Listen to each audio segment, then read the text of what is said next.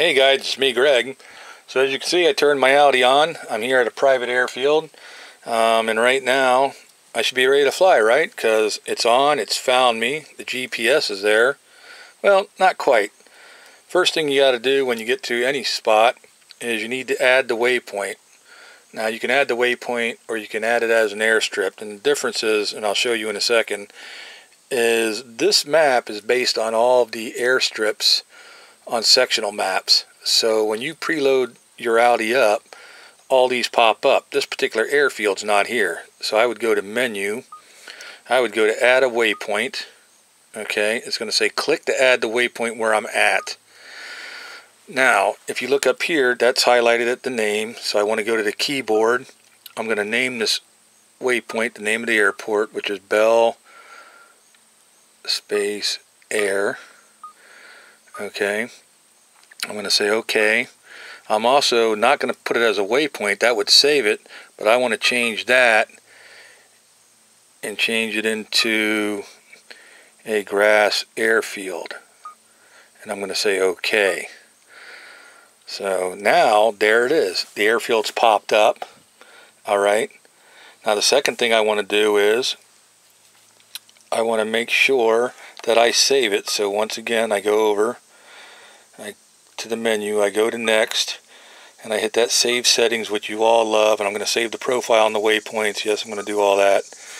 Now if you don't save that, it's just not going to pop up next time, but if you do save it and you're flying out of here a lot, then it's going to pop up. So if you don't save it, it's not a huge big deal, but you know, I like to save things as waypoints where I fly, or excuse me, as airfields or whatever where I fly, so that way later I might be at home and say go to home because I have my home saved and fly over my house, or go to Bel Air because I started off at a different airfield and now I just want to fly over here, you know, and check it out. I might go to a park or a waterfall and add that so that as a waypoint, and therefore it won't show up on the map, but I can go into that list and say go to, and I want to go to Niagara Falls, let's say, because I saved it. But in the beginning here, you want to do it because not only did it save the waypoint, if you looked in the beginning, the altitude was all off, so now the altitude lines up with this where I'm at. Okay, the reason this is bouncing around like this is because I haven't started a flight, even though it's going to in a little bit. And if you look, D'Amico is up here and I'm actually down here. D'Amico is actually south of me, and the reason was the last time I had this set up, I was at menus, and if I went to a map orientation, I had goal up. A lot of people, I'll put it in north up, like north up, and now you can see it's just like you were looking at a map. Okay, D'Amico's south of me, Bel Air is where I'm at, but I like to do goal up. So because when I'm flying, let's get out of this for a second. When I'm flying, you'll see why. So let's just say I'm going to fly over to D'Amico. So we're going to go to menu, and I'm going to use go to. I'm not going to use task. I'm going to use go to. That screen will pop up. I want to go to D'Amico. All right.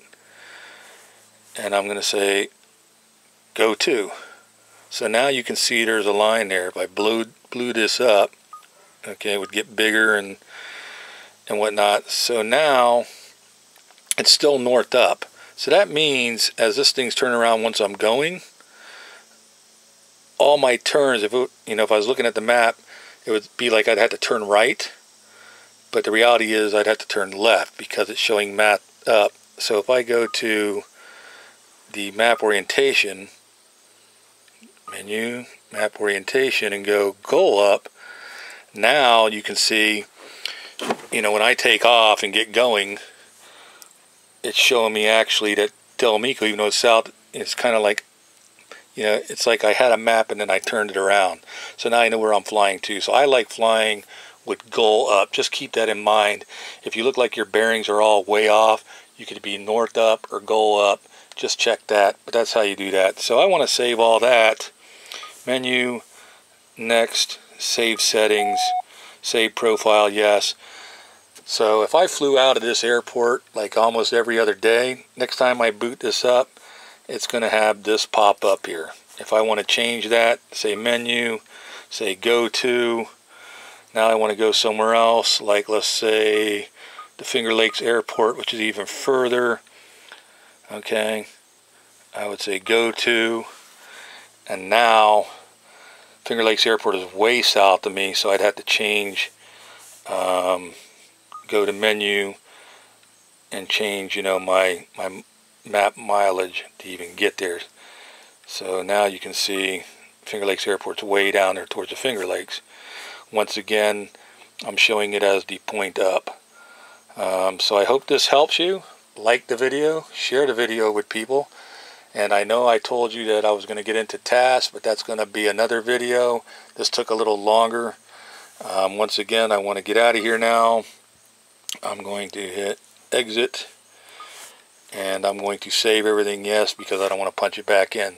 So that waypoint that I saved will actually be on the map next time I put it up and going to the Finger Lakes Airport.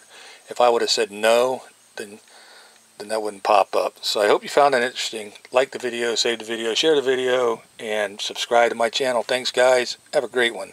Bye.